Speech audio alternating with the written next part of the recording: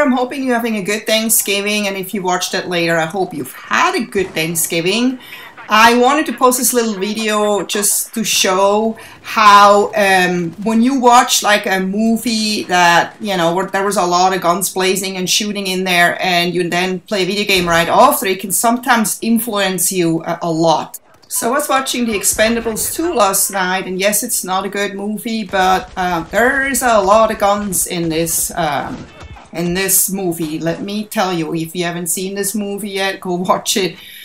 For a video gamer, an FPS gamer, it's a very interesting movie because so many things remind you of like Battlefield single players, Call of Duty single players. It's like just watching a video game, literally.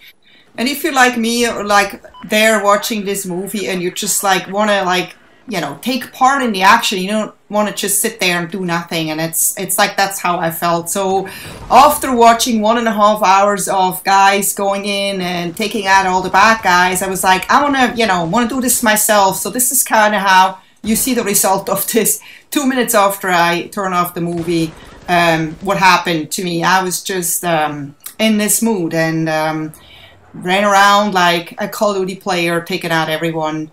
And yes, that's not a good thing. So, you know, we see a lot of Call of Duty players in Battlefield acting just like that. And that's not good because they're not really, you know, they have probably the highest death kill ratio at the end of the match. But then your team still loses and you wonder why this guy wasn't helping. Well, that's why.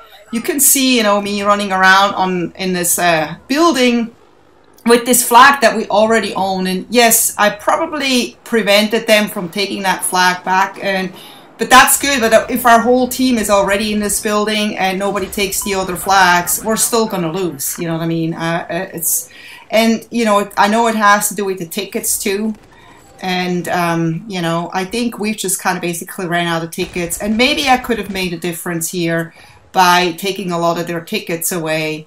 I don't know, but that's not usually how I play. I play more defensive in general, but the reason I posted this video was basically just to show how your mind can work, you know, from when you're influenced by a movie or by music or so, how you do differently. Like, for example, if you like listen to really good music, you do better work, you run faster. You know, if you listen to music while you exercise better. You know, in my bodybuilding days, I used to listen to, like, you know, a lot of hip hop, a lot of rap, and that really fired me up, and I was able to lift much heavier than if I would not have listened to music at all. I probably would have yawned. I don't know. I would have been tired, and I'm like, oh, what am I doing in the studio, in this gym? I should, you know, I'd rather be home on the couch. No, I had this amazing beat going, and I just was like, I just gotta have to work out. And that's why some gamers listen to music while they game, but it doesn't really work for me because I just have to hear the footsteps. I have to hear sounds around me, and that actually has saved me many, many, many times.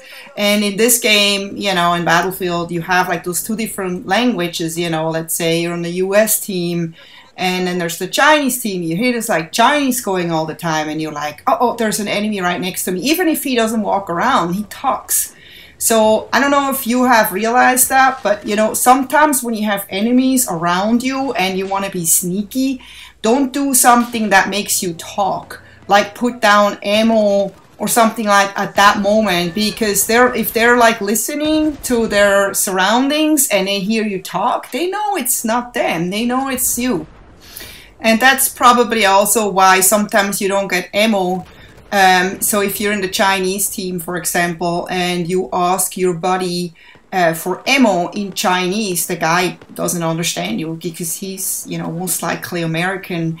And I think that's a big problem. I think that would have just answered my question from the other day in my other video where I was saying I don't understand why those guys basically just look at you. Well, you know, I mean, if you're a support guy and somebody stabs you and all that, maybe you should think and be like, maybe this person does want something from me, and maybe it could be the ammo I have.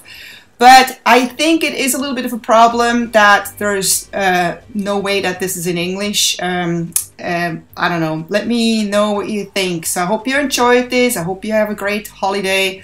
Take care and see you next time. Bye-bye.